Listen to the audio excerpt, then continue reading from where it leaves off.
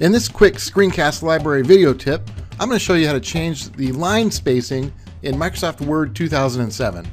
In past versions of Word, line spacing was always set to 1.0.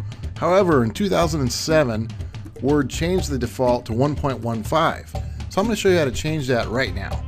So in your Word document, if you already have some text typed in, simply highlight that text and go up and look for the line spacing icon, which is right here.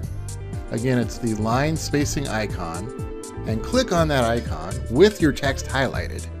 And you'll see the default is 1.15. There's a check mark right there.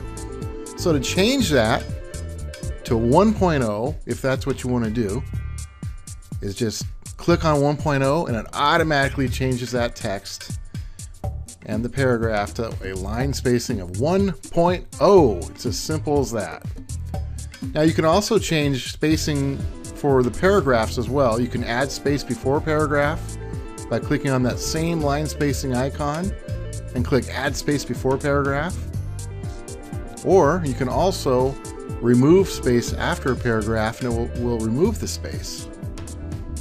So that's how easy it is. Now if you don't have any text typed in yet, you can just simply click on that line spacing, change it to 1.0, and then when you type your text in, it'll all be line spaced at 1.0. You can also set up a template so all your future documents are 1.0 if that's what you want.